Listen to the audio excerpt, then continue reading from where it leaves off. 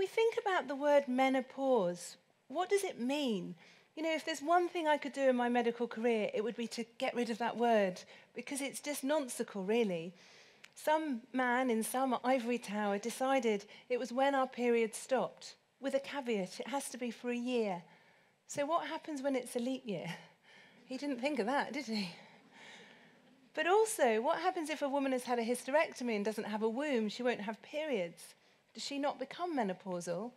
He didn't consider that either. But if we're only thinking about menopause, what about me when I was perimenopausal? I was still having periods, but they were irregular. Was I supposed to wait until my period stopped and then wait a year and then go and seek help? That just doesn't make sense. But if we're only thinking about menopause and perimenopause, what about times of other hormonal change, such as when women have PMS, premenstrual syndrome, or PMDD, premenstrual dysphoric disorder, or even postnatal depression after having a baby?